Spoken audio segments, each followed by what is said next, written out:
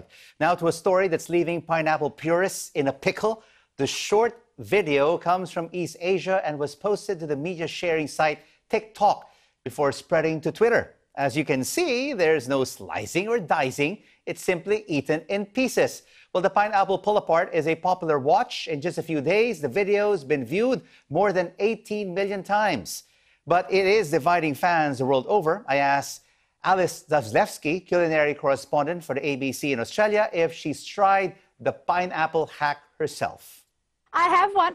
Here's one I prepared earlier, and I thought I'd bring it in because I did try it out, and I tried it out with a pineapple just like this. It's nice and ripe. You can tell that a pineapple's ripe by the smell, as well as whether you can twist the top off quite easily, which, as you can see, you can twist that top off, and then it's a matter of just slicing off the top and easing out the segments. So I tried the hack, and I thought, oh, that's a really cool little tip. Popped it on Twitter, and I had thousands upon thousands of people saying, I tried it out, it didn't work for me, I think this is fake news.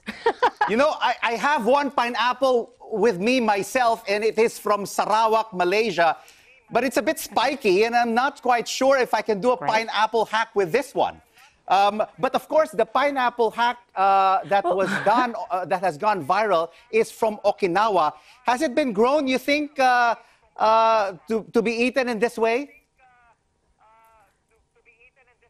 Absolutely. So these pineapples are specially grown in the Ishigaki region, and they're specifically known as the Okinawa snacking pineapple. And the fibres, so normally a pineapple takes between a year to 18 months to grow. These ones take around 20 months because the fibres grow slowly and they grow quite separately, which is why you can twist them off. So for those people that are feeling a bit dejected that their pineapple doesn't work the same way, it's probably because it's the wrong variety of pineapple to use. Ben, I'm having a hard time twisting the top just like... Rico, I haven't got a pineapple, but I'm having more success with my orange. Look, I'm having difficulty even picking it out. The pull-apart's working beautifully here. Look at this. It could never be easier. I think I've won this. I think I've won this fruit competition, Rico. Yes, you have.